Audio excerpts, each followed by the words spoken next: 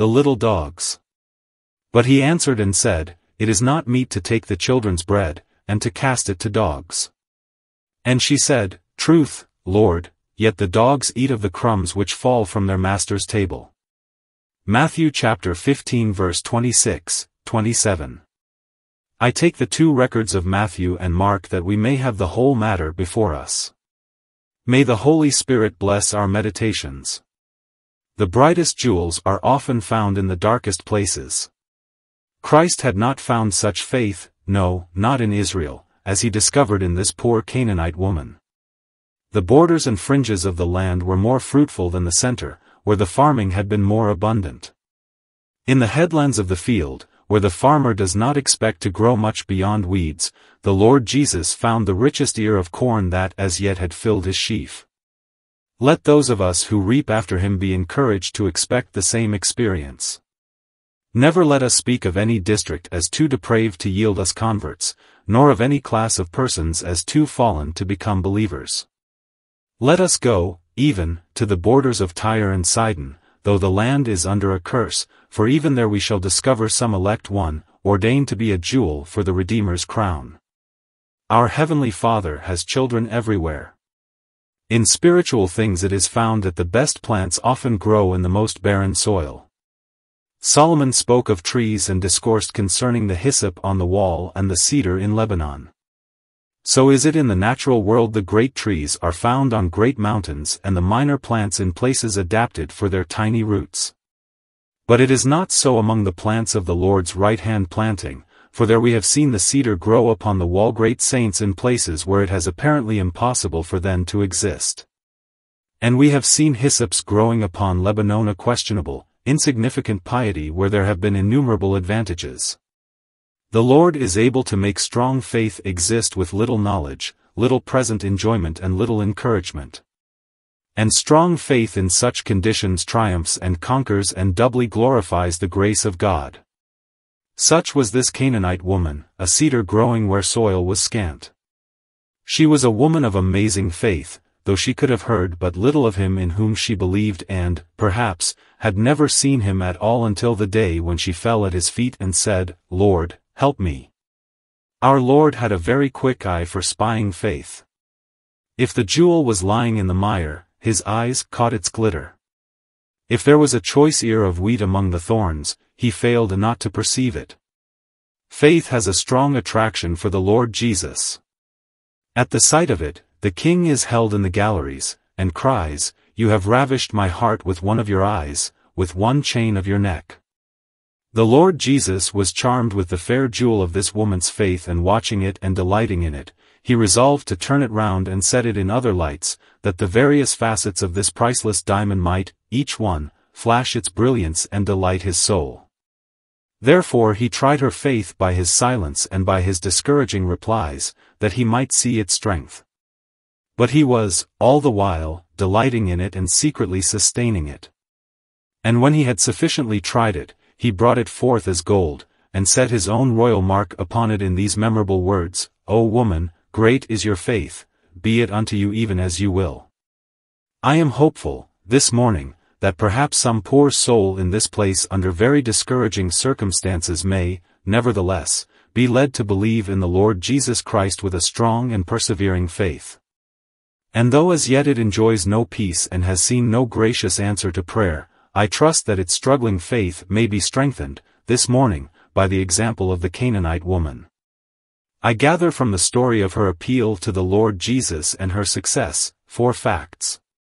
The first is, faith's mouth cannot be closed. The second is, faith never disputes with God. Thirdly, I perceive that faith argues mightily, and fourthly, that faith wins her suit. The mouth of faith can never be closed, for if ever the faith of a woman was tried so as to make her cease from prayer, it was that of this daughter of Tyre. She had difficulty after difficulty to encounter, and yet she could not be put off from pleading for her little daughter because she believed in Jesus as the great Messiah, able to heal all manner of diseases, and she meant to pray to him until he yielded to her importunity, for she was confident that he could chase the demon from her child. Observe that the mouth of faith cannot be closed even on account of the closed ear and the closed mouth of Christ. He answered her never a word. She spoke very piteously, came and threw herself at his feet. Her child's case was very urgent. Her motherly heart was very tender and her cries were very piercing. And yet he answered her not a word. As if he were deaf and dumb, he passed her by. Yet she was not staggered. She believed in him, and even he, himself, could not make her doubt him, let him try silence even if he would. It is hard to believe when prayer seems to be a failure. I would to God that some poor seeker here might believe that Jesus Christ is able and willing to save, and so fully believe it that his unanswered prayers shall not be able to make him doubt. Even if you should pray in vain by the month together, do not allow a doubt about the Lord Jesus and his power to save to cross your mind. What if you cannot, yet, grasp the peace which faith must ultimately bring you? What if you have no certainty of forgiveness of your sin? What if no gleams of joy should visit your spirit? Still believe him who cannot lie. Though he slay me, said Job, yet will I trust in him. That was splendid faith.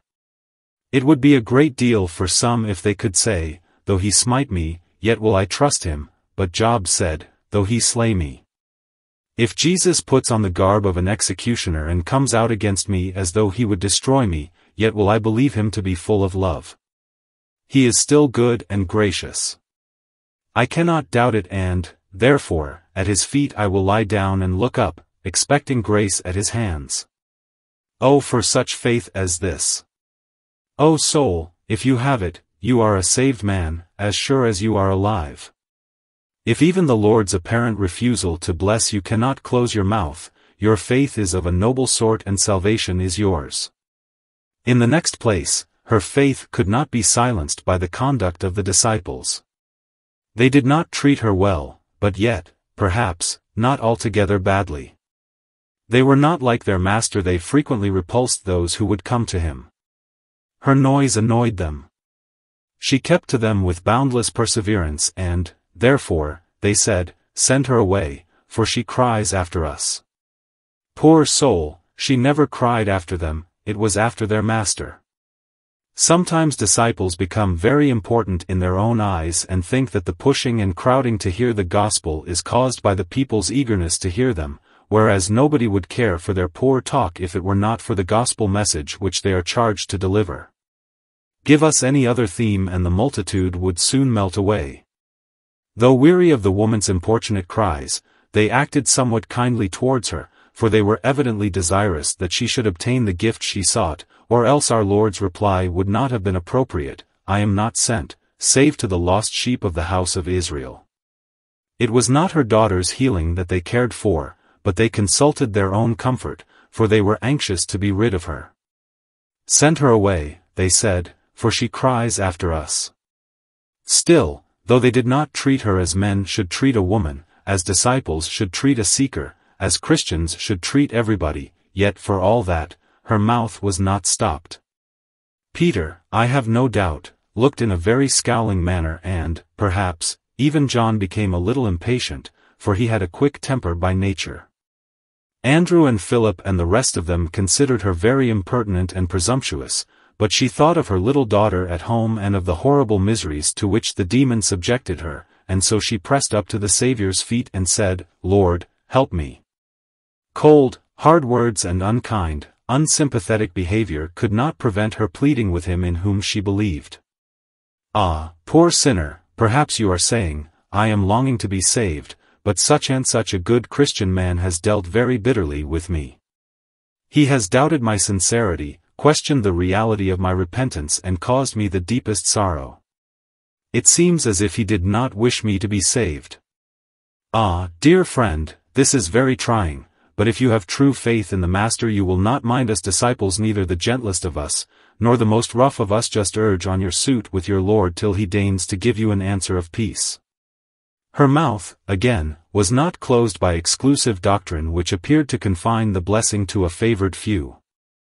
The Lord Jesus Christ said, I am not sent save to the lost sheep of the house of Israel, and though properly understood there is nothing very severe in it, yet the sentence must have fallen on the woman's heart like a talent of lead.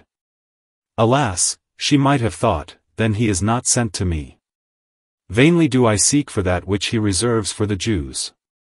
Now, the doctrine of election, which is assuredly taught in Scripture, ought not to hinder any soul from coming to Christ, for, if properly understood, it would rather encourage than discourage.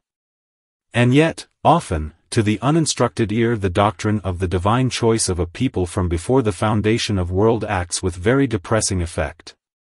We have known poor seekers mournfully say, "Perhaps there is no mercy for me. I may be among those for whom no purpose of mercy has been formed." They have been tempted to cease from prayer for fear they should not have been predestinated unto eternal life. Ah, dear soul, if you have the faith of God's elect in you, you will not be kept back by any self-condemning inferences drawn from the secret things of God. You will believe in that which has been clearly revealed, and you will be assured that this cannot contradict the secret decrees of heaven. What? Though our Lord was only sent to the house of Israel, yet there is a house of Israel not after the flesh but after the Spirit, and, therefore, the Syrophoenician woman was included even where she thought she was shut out, and you may, also, be comprehended within those lines of gracious destiny which now distress you. At any rate, say to yourself, in the election of grace others are included who were as sinful as I have been, why should not I? Others have been included who were as full of distress as I have been on account of sin, and why should not I be, also? Reasoning thus, you will press forward, in hope believing against hope, suffering no plausible deduction from the doctrine of Scripture to prevent your believing in the appointed Redeemer. The mouth of faith, in this case, was not even closed by a sense of admitted unworthiness. Christ spoke of dogs. He meant that the Gentiles were to Israel as the dogs. She did not at all dispute it but yielded the point by saying, "Truth, Lord." She felt she was only worthy to be compared to a dog. I have no doubt her sense of unworthiness was very deep. She did not expect to win the blessing she sought on account of any merit of her own. She depended upon the goodness of Christ's heart, not on the goodness of her cause, and upon the excellence of his power rather than upon the prevalence of her plea. Yet, conscious as she was that she was only a poor Gentile dog, her prayers were not hindered. She cried, notwithstanding all, "Lord, help me." O sinner, if you feel yourself to be the worst sinner out of hell, still pray, believingly pray for mercy. If your sense of unworthiness is enough to drive you to self-destruction, yet I beseech you, out of the depths, out of the dungeon of self-loathing, still cry unto God, for your salvation rests in no measure or degree upon yourself or upon anything that you are or have been or can be. You need to be saved from yourself, not by yourself. It is yours to be empty, that Jesus may fill you. It is yours to confess your filthiness, that he may wash you. It is yours to be less than nothing, that Jesus may be everything to you. Suffer not the number, blackness, frequency, or heinousness of your transgressions to silence your prayers, and though you are a doggies, not worthy to be set with the dogs of the Lord's flock, yet open your mouth in believing prayer. There was, besides this, a general tone and spirit in what the Lord Jesus said which tended to depress the woman's hope and restrain her prayer, yet she was not kept back by the darkest and most depressing influences. "It is not meet," said the Lord Jesus, "it is not becoming, it is not proper, it is hardly lawful to take children's bread and throw it to dogs." Perhaps she did not quite see all that he might have meant, but what she did see was enough to pour cold water upon the flames of her hope, yet her faith was not quenched. It was a faith of that immortal kind which nothing can kill, for her mind was made up that whatever Jesus meant, or did not mean, she would not cease to trust him. She would continue to urge her suit with him. There are a great many things in and around the gospel which men see as in a haze and, being misunderstood, they rather repel than attract seeking souls. But be they what they may, we must resolve to come to Jesus at all risks. If I perish, I perish. Beside the great stumbling stone of election, there are truths of God and facts which seekers magnify and misconstrue till they see 1,000 difficulties. They are troubled about Christian experience, about being born again, about inbred sin and all sorts of things. In fact, 1,000 lions are in the way when the soul attempts to come to Jesus. But he who gives Christ the faith which he deserves, says, I fear none of these things. Lord, help me, and I will still confide in you. I will approach you. I will press through obstacles to you and throw myself at your dear feet, knowing that him that comes to you, you will in no wise cast out. 2. Faith never disputes with the Lord. Faith worships. You notice how Matthew says, then came she and worshipped him. Faith also begs and prays. You observe how Mark says, she besought him. She cried, Lord, help me, after having said, have mercy on me, O Lord, you Son of David. Faith pleads, but never disputes, not even against the hardest thing that Jesus says. If faith disputed, I am uttering a mistake. She would not be faith, for that which disputes is unbelief. Faith in God implies agreement with what God says and, consequently, it excludes the idea of doubt. Genuine faith believes anything and everything the Lord says, whether discouraging or encouraging. She never has a, but, or an, if. Or even a, yet, to put in, but she stands to it, you have said it, Lord, and, therefore, it is true. You have ordained it, Lord, and, therefore, it is right. She never goes beyond that. Observe in our text that faith assents to all the Lord says. She said, Truth, Lord. What had he said? You are comparable to a dog. Truth, Lord. Truth, Lord, so I am. It would not be meet that the children should be robbed of bread in order to feed dogs. Truth, Lord, it would not be fitting, and I would not have one of your children deprived of grace for me. It is not your time yet, said Jesus, the children must first be fed, children at the meal times and dogs after dinner. This is Israel's time and the Gentiles may follow after. But not yet. She virtually replies, I know it, Lord, and agree. She does not raise a question or dispute the justice of the Lord's dispensing his own grace according to his sovereign good pleasure. She fails not, as some do who quibble at divine sovereignty. It would have proven that she had little or no faith if she had done that. She disputes not as to the Lord's set time and order. Jesus said, Let the children first be filled, and she does not dispute the time, as many do, who will not have it that now is the accepted time, but are as much for postponing as this woman was for antedating the day of grace. She entered into no argument against its being improper to take the covenant bread from the children and give it to the uncircumcised heathen. She never wished Israel to be robbed for her. Dog as she was, she would not have any purpose of God nor any propriety of the divine household shifted and changed for her. She assented to all the Lord's appointments. That is the faith which saves the soul, which agrees with the mind of God even if it seem adverse to herself, which believes the revealed declarations of God whether they appear to be pleasant or terrible, and assents to God's word whether it is like a balm to its wound or like a sword to cut and slay. If the word of God is true, O man, do not fight against it, but bow before it. It is not the way to a living faith in Jesus Christ, nor to obtain peace with God, to take up arms against anything which God declares. In yielding lies safety. Say, Truth, Lord, and you shall find salvation. Note that she not only assented to all that the Lord said, but she worshipped him in it. Truth, she said, but yet you are my Lord. You call me, dog, but you are my Lord for all that. You account me unworthy to receive your bounties, but you are my Lord, and I still acknowledge you as such. She is of the mind of Job. Shall we receive good at the hand of the Lord, and shall we not receive evil? She is willing to take the evil and say, whether the Lord gives, or whether he refuses, blessed be his name. He is still my Lord. Oh, this is grand faith, which has thrown aside the argumentative spirit and not only assents to the Lord's will, but worships him in it. Let it be what it may, O Lord, even if your truth condemns me, yet you are still Lord, and I confess your deity, confess your excellence, acknowledge your crown rights and submit myself to you. Do with me what you will.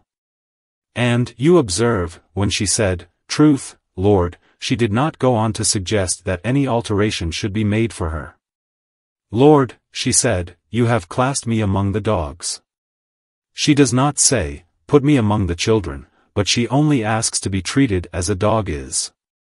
"The dogs eat the crumbs," she says.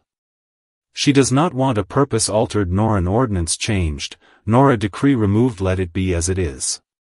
"If it is your will, Lord, it is my will." She spies a gleam of hope, where, if she had not possessed faith, she would have seen only the blackness of despair. May we have such a faith as hers and never enter into controversy with God. 3. Now I come to an interesting part of our subject, namely, that faith argues, though it does not dispute. "Truth, Lord," she said, "yet the dogs eat the crumbs."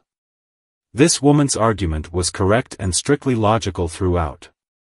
It was an argument based upon the Lord's own premises and, you know, if you are reasoning with a man, you cannot do better than take his own statements and argue upon them. She does not proceed to lay down new premises, or dispute the old ones by saying, "I am no dog." But she says, "Yes, I am a dog." She accepts that statement of the Lord, and uses it as a blessed argumentum ad hominem, such as was never excelled in this world. She took the words out of his own mouth and vanquished him with them, even as Jacob overcame the angel. There is so much force in the women's argument that I quite despair, this morning, of being able to set it all forth to you. I would, however, remark that the translators have greatly injured the text by putting in the word, yet, for there is no yet in the Greek.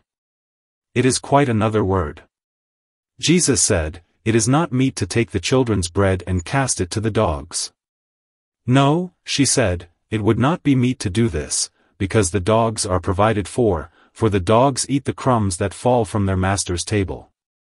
It would be very improper to give them the children's bread, because they have bread of their own. Truth, Lord, I admit it would be improper to give the dogs the children's bread, because they have already their share when they eat the crumbs which fall from the children's table.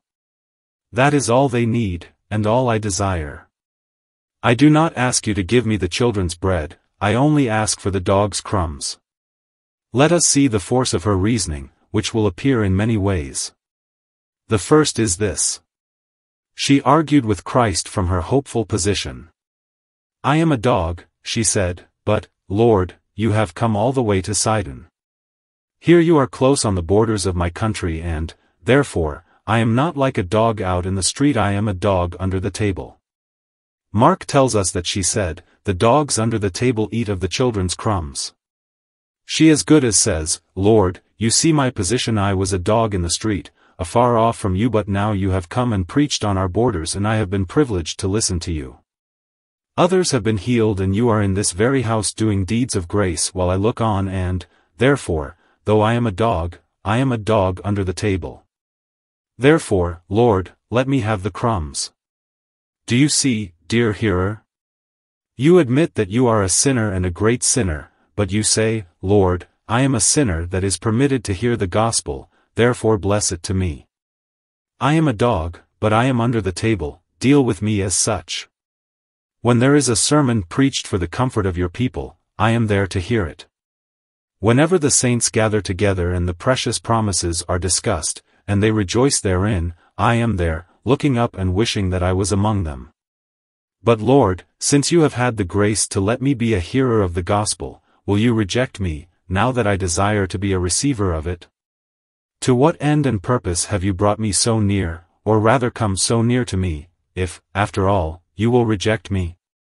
Dog I am, but still, I am a dog under the table. It is a favor to be privileged to be among the children, even if I may only lie at their feet. I pray you, good Lord, since now I am permitted to look up to you and ask this blessing, do not reject me. To me it seems that this was a strong point with the woman and that she used it well. Her next plea was her encouraging relationship. Truth, Lord, she says, I am a dog, but the dogs eat the crumbs which fall from their master's table. See the stress laid there by Matthew, from their master's table? I cannot say that you are my father. I cannot look up and claim the privilege of a child, but you are my master, and masters feed their dogs. They give at least the crumbs to those dogs which acknowledge them as their Lord. The plea is very much like that suggested to the mind of the poor returning prodigal.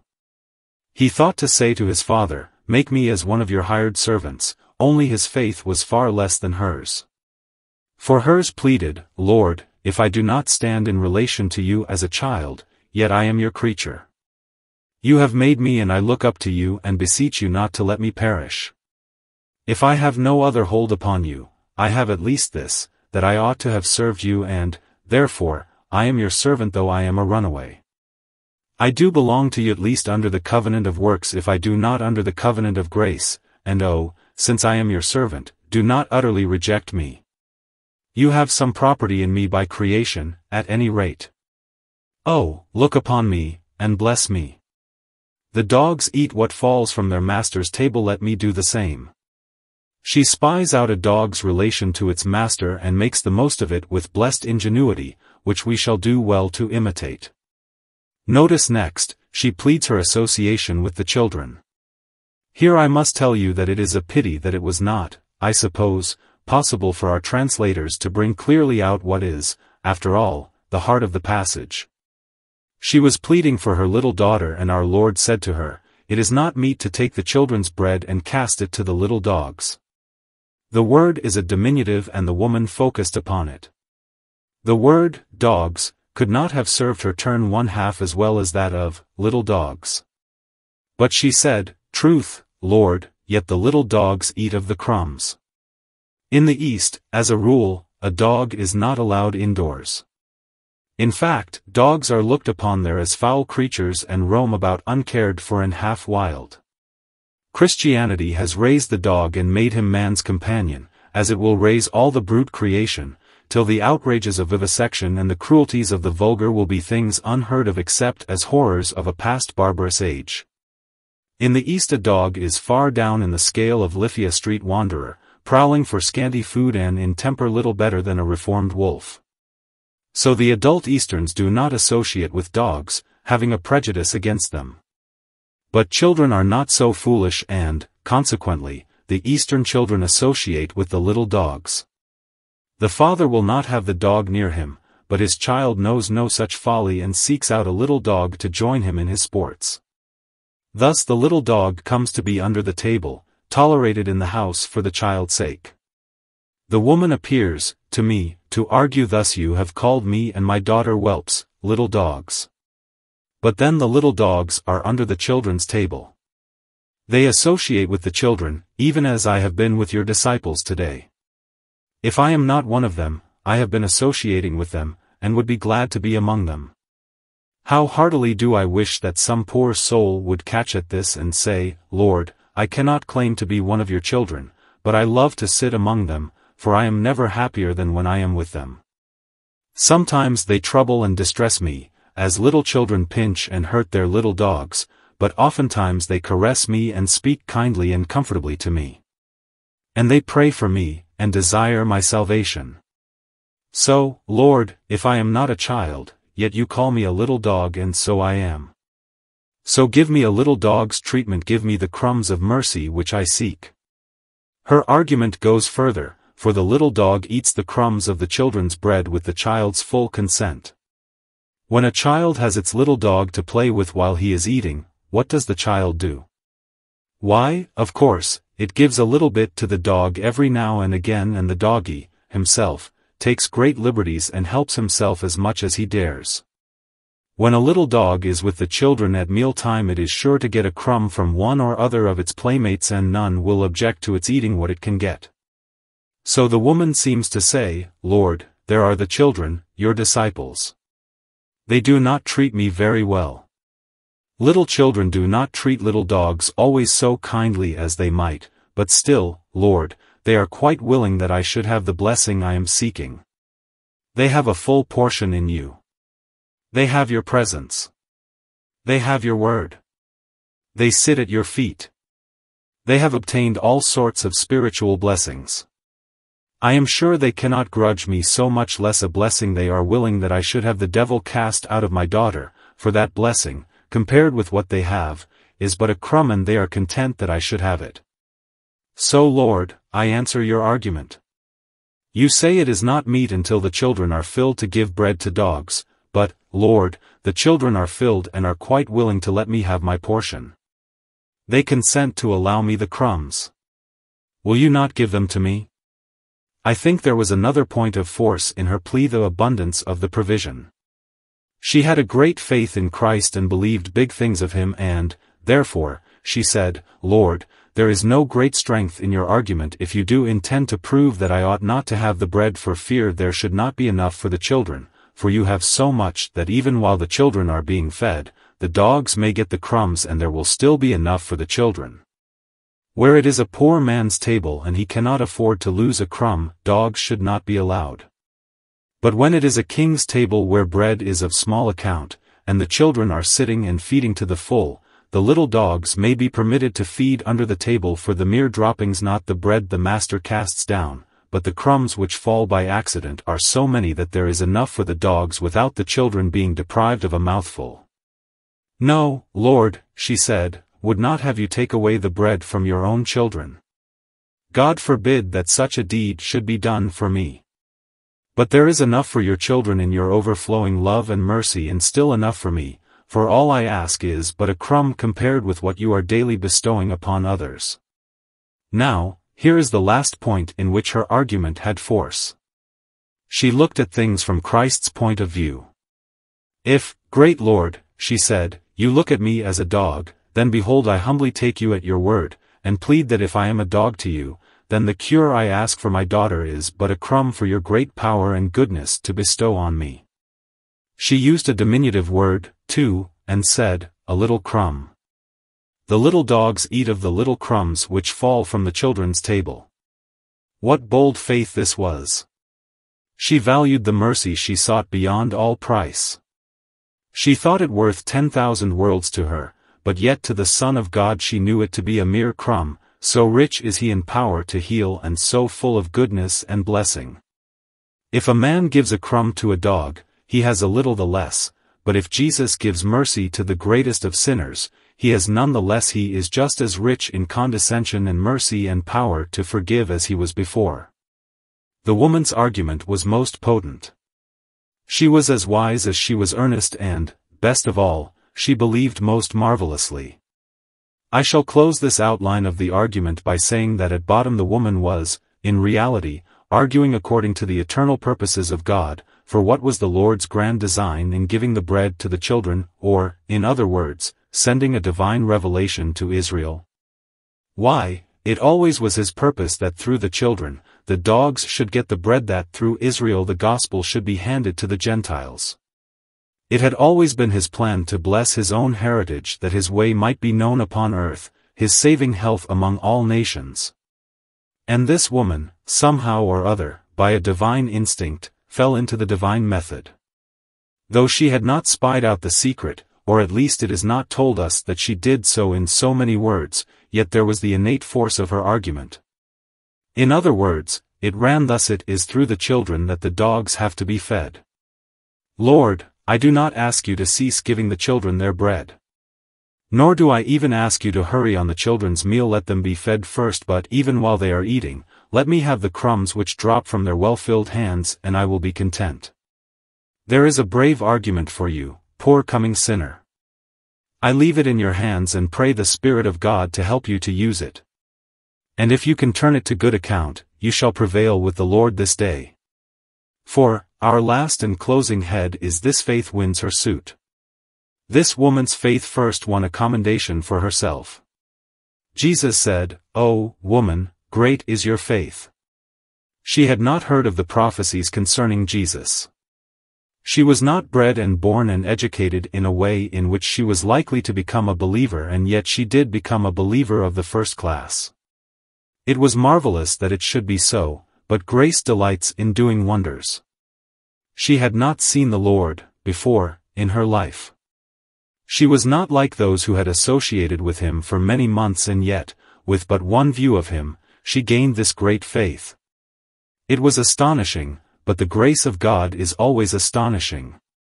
Perhaps she had never seen a miracle. All that her faith had to rest upon was that she had heard in her own country that the Messiah of the Jews was come, and she believed that the man of Nazareth was he, and on this she relied. Oh, brothers and sisters, with all our advantages, with the opportunities that we have of knowing the whole life of Christ and understanding the doctrines of the gospel as they are revealed to us in the New Testament, with many years of observation and experience, our faith ought to be much stronger than it is. Does not this poor woman shame us when we see her with her slender opportunities, nevertheless so strong in faith, so that Jesus himself commending her says, "O woman, great is your faith"? But her faith prevailed further in that it won a commendation for the mode of its action, for, according to Mark, Jesus said, "Go your way, for this saying the devil is gone out of your daughter." It was as if he rewarded the saying as well as the faith which suggested it. He was so delighted with the wise, prudent and humble, yet courageous manner in which she turned his words against himself, that he said, "For this saying the devil is gone out of your daughter." The Lord who commends faith, afterwards commends the fruits and acts of faith. The tree consecrates the fruit. No man's actions can be acceptable with God till he, himself, is accepted. And the woman, having been accepted on her faith, the results of her faith were agreeable to the heart of Jesus. The woman also gained her desire. The devil is gone out of your daughter, and he was gone at once. She had only to go home and find her daughter on the bed taking a quiet rest, something which she had not done since the demon had possessed her. Our Lord, when he gave her the desire of her heart, gave it in a grand manner. He gave her a sort of carte blanche and said, "Be it unto you even as you will." I do not know that any other person ever had such a word said to them as this woman, "Be it unto you even as you will." It was as if the Lord of glory surrendered at discretion to the conquering arms of a woman's faith. The Lord grant to you and me, in all times of our struggling, to be able, thus, by faith, to conquer, and we cannot imagine how great will be the spoil which we shall divide when the Lord shall say, "Be it unto you even as you will." The close of all is this woman is a lesson to all outsiders, to you who think yourselves beyond the pale of hope, to you who were not brought up to attend the house of God, who perhaps have been negligent of all religion for almost all your life. This poor woman is a Sidonian. She comes of a race that had been condemned to die many centuries before, one of the accursed seed of Canaan. And yet, for all that, she became great in the kingdom of heaven because she believed. And there is no reason why those who are reckoned to be quite outside the church of God should not be in the very center of it and be the most burning and shining lights of the whole. Oh, you poor outcasts and far-off ones, take heart and comfort. Come to Jesus Christ and trust yourselves in his hands. This woman is, next of all, an example to those who think they have been repulsed in their endeavors after salvation. Have you been praying and have you not succeeded? Have you sought the Lord and do you seem to be more unhappy than ever? Have you made attempts at reformation and amendment and believed that you made them in the divine strength, and have they failed? Yet trust in him whose blood has not lost its efficacy, whose promise has not lost its truth, and whose arm has not lost its power to save. Cling to the cross, sinner. If the earth sinks beneath you, hang on. If storms should rage and all the floods be out, and even God, himself, seems to be against you, cling to the cross. There is your hope. You cannot perish there. This is a lesson, next, to every intercessor. This woman was not pleading for herself, she was asking for another. Oh, when you plead for a fellow sinner, do not do it in a cold-hearted manner. Plead as for your own soul and your own life. That man will prevail with God as an intercessor who solemnly bears the matter upon his own heart and makes it his own, and with tears entreats an answer of peace. Lastly, remember that this mighty woman, this glorious woman, is a lesson to every mother, for she was pleading for her little daughter. Maternal instinct makes the weakest strong, and the most timid brave. Even among poor beasts and birds, how powerful is a mother's love. Why, the poor little robin, which would be frightened at the approach of a footstep, will sit upon its nest when the intruder comes near, when her little ones are in danger. A mother's love makes her heroic for her child. And so, when you are pleading with God, plead as a mother's love suggests to you, till the Lord shall say to you, also, O woman, great is your faith, the devil is gone out of your daughter, be it unto you even as you will. I leave that last thought with parents as an encouragement to pray. The Lord stir you up to it, for Jesus' sake. Amen. Portion of Scripture read before Srmo in Matthew chapter 15 verse 1-31. Hymns from our own hymn book 906, 551, 540.